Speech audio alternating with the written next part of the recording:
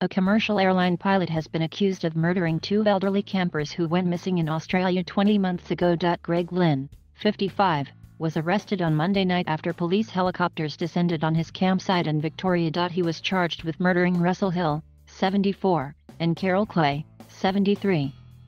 There has been no trace of the pair since March last year.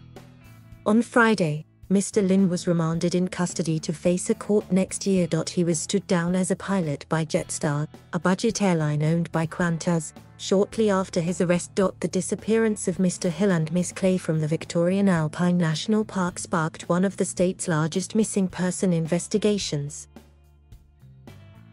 Police allege they were murdered on the 20th of March, according to court documents reported by the Age newspaper. They had used a high-frequency radio to call a friend earlier that day.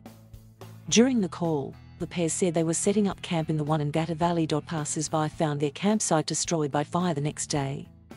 Our efforts to locate the remains of Russell and Carol will continue, Victoria Police Assistant Commissioner Bob Hill said on Thursday. The campsite where Mr. Lynn was arrested is about 55 kilometers from where the pair went missing. Police have conducted several extensive searches of the Victorian Alpine National Park since their disappearance, looking for clues in the rugged terrain.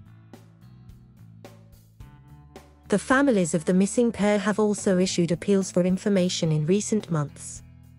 It's really hard. It's not getting any better not knowing. It's just unknown. He just disappeared and you're just stuck in the middle, said Mr. Hill's daughter, Debbie, last month. Ms. Clay's sister, Jill, said, "We need to know what happened and we need to know where their bodies are so we can put them to rest."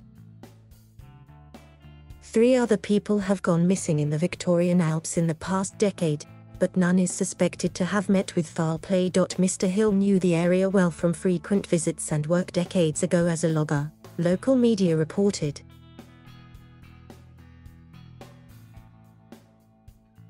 Thank you for watching. Please subscribe.